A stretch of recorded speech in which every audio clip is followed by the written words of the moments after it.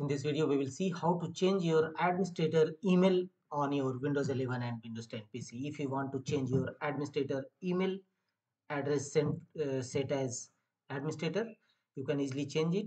To change, right click on a start button and choose settings. And here from the left side, go to accounts, click on account settings. Thereafter, go to right side and here scroll down and click on your info. Click on it. Thereafter, on this page, scroll down and under related settings, you will find the option accounts. Click on accounts. A new page will open and it will ask you to log in with your Microsoft account. Log in with your Microsoft account, and here again from the left side of menu, click on your info. Click on it.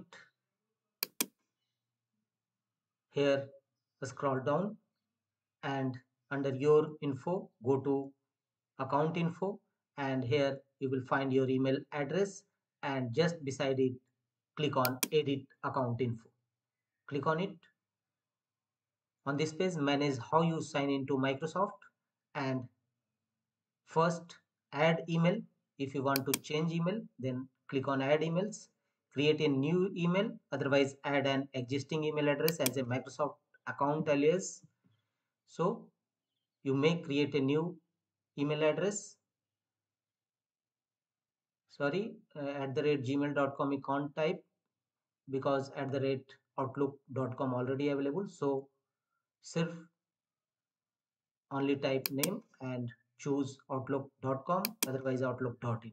Otherwise add an existing email address as a Microsoft account alias and choose a email address, and finally choose add alias.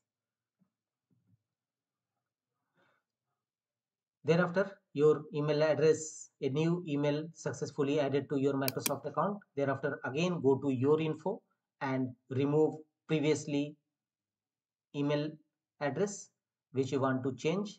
Simply click on edit account info and remove existing email address and set as new email address as your administrator account email address. That's all.